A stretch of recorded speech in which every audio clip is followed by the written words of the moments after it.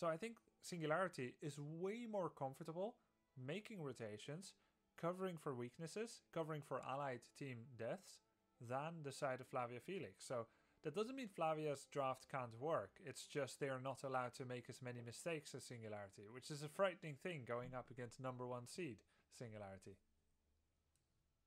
As we load into the first map in this quarterfinal. Cheeky Cassie, good heavens. If Zagara puts creep in that bush, then she will see this, but she's not going to be in time by the looks of it because she's too busy focusing on XP, as a good laner should be. But where's Greymin?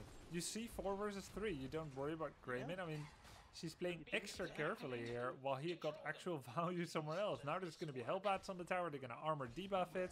And like I said, it's going to be Malthael Greymin top. It makes sense, they're using that. But I didn't expect it to take quite this nature with the Hellbat snipe, and that works out really well for Singularity. Very sneaky. If I'd looked at that minimap, as a majority of players who looked at that minimap, there would have been no Greymin. He's probably doing the Hellbat camp.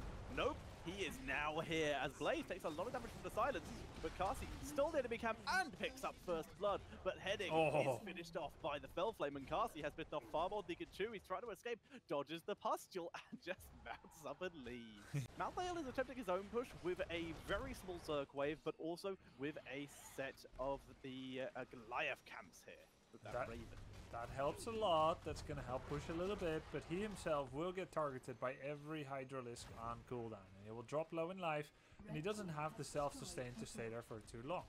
So as much as he's soaking XP and pushing a bit, he won't be able to do that much. And you see that poison damage? That's level 4 talent, and Venom Spines, 300 bonus damage on an auto attack. Lovely poke there. He's also got the increased Baneling numbers with his level 7, the Baneling Massacre, giving him even more wave clear potential, allowing him to clear up this mercenary camp. But the Ford survives. The front wall mostly survived even Gara here. And now it is a simple situation of can Flavia move out without losing too many members here, as Candlelight will certainly drop. But can they also get stuck off on Hanzo? Hanzo is in a really rough position. They even got the stuck off. And down goes the Hanzo.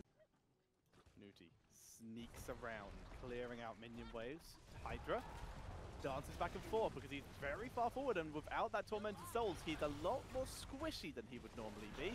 However, a beautiful knockback, but the Dragon's Arrow for the counter will kill off the Muradin here, getting its first stacks as Candlelight also will go down. Cobra waking up, actually putting it in good position to try and knock Cobra back there, but it was too far. That's suffering in that solo tank there due to that wonderful extra radius on the Lurking Arm. Level 1 by the Snowcall, but a beautiful stun.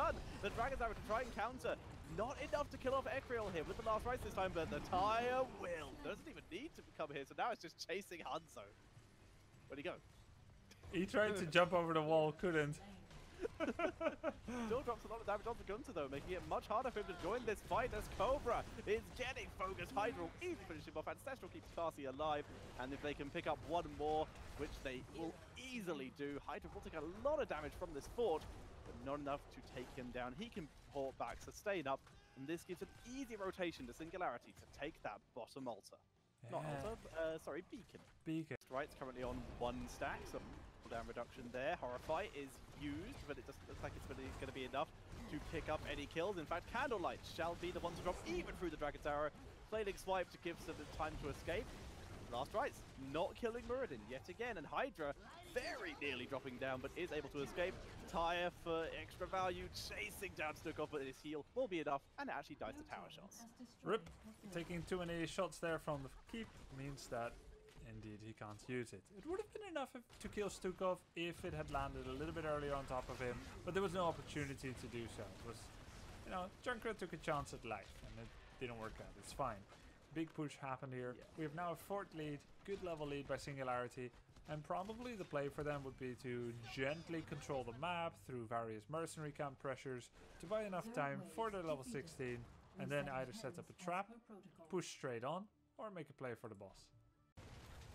Looking for Blaze here, but even with the silence, they can't finish him off, but they're holding the point. Malthael looks for an angle, but doesn't want to get separated. The engagement onto Muradin once again. Dragon Arrow's good, and Blaze gets annihilated thanks to the Horrify. Ikaro also able to leap over the wall and escape. Candlelight is doomed, taken out by the last rights. Man, Last Rise looks legit. So does Karchi. 1v3 and he survives! Wow! Oh my god, Karsi! Turns it round, picks up the kill, gets healed up, and survives, getting out thanks to the knock-up of Nuti, preventing Muradin from landing the final blow. Wow, fantastic. Living with 1% of his life, jumping in the midst of everyone in an engagement that started out very well for Flavia. It has a less cooldown than Release Felix, leaping into the Horrify, which hits no one. Candlelight getting spread, volleyed, barely survives. Ekerel able to escape though, but here comes the tire, makes it in, but does not land the finishing blow.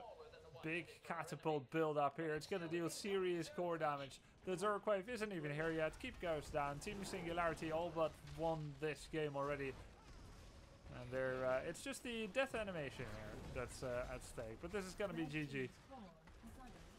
We see the zoning being just any attempt to zone away from the core here. If they can just find one isolated member, they might have a chance, but it's looking so unlikely. They're turning around. Look at that cannonball spread volley. Cobra getting zoned by Karsi here. Ekerel leaps away, gets a double leap with the rewind, but with the Zerg wave here, the core goes down. That is GG. Game number 1 goes over to Singularity. And Alexstrasza does have non-existing frames, let's call it that, when she transforms to and forth from Dragon, but she can't do it reactively when a chain is about to pull her, as there is a wind-up. That invincibility is like for something a second later, not during it. So, yeah, let's get excited about this. Kel'Thuzad on the left, Kartzi, the Greymane who could, the little Greymane who could, jumped in against 4 last game, survived and made a number of casualties. Just on your Q, you get 5. Oh wow! Did you see that? Oh, what? I didn't see that candlelight. That was incredible. Funny. Able to teleport behind Renella while the chain hit, preventing Renella or Sylvanas, because she was in our unstoppable frames, being pulled into the chains. Yep. Being pulled into the root there. What a move. Yeah, that was really funny.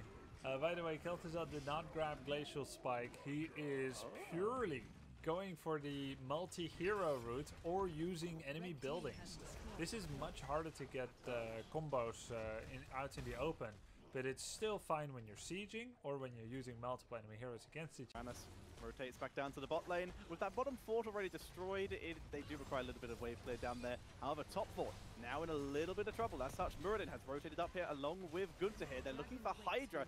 Dragon Queen is procced here, but they're putting a little bit too much focus on Hydra, and that will probably mean that this fort will die here due to the lack of wave clear that they actually dropped onto it. Hydra, like we said, will die, but they sacrificed the fort, putting too much focus on his death.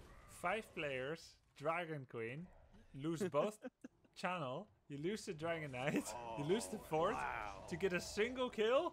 That is the most heroic sacrifice that I've ever seen. What a tactical feat by Hydra. I mean, this was a 5 versus 3 and they lose only a single hero and gain everything else, Tetcher. He, in fact, is, so that's going to be very helpful. Time traps are landing over and over. And Bunker to dance around as the Dragon Queen allows this push to continue. Another chain onto Muradin, who pops the avatar to keep himself alive. They push forward. They have mercenary camp. It's very slowly going down. They're about to run out of things that will allow them to dive this. As in from behind comes Tyrael and the Greymane, who moves forward into the sanctification to keep himself alive. And Muradin will be the one to drop. Gunther with nowhere to go, no bye-bye. He's going to rely on time traps to get himself out, but he's got nowhere to go. If only you had bye-bye. It's always that situation where, why don't I have timeout? And then when you have timeout, why don't I have bye-bye? But timeout's more valuable in more situations. Usually. Yeah, exactly. Why can't I have it? She's got 56 out of 60 stacks on her Sandblast. Dragonite charge, not able to chase down. Chromie traps being a great delay tool. The Tyrael shield, though, being good protection against this Chromie damage. Candlelight haunting waves away from danger. Level 13 is now available. Will Sylvanas go for that unstoppable version of Sprint to keep herself even safer? Or will it be the standard Windrunner? It's going to be the standard Windrunner, not buying into that talent as much as I think you might be right with that. In the meantime, Dragonite gets whittled down to quite a bit. Will do some keep damage, but they won't be able to get it. Just one hit on the creep.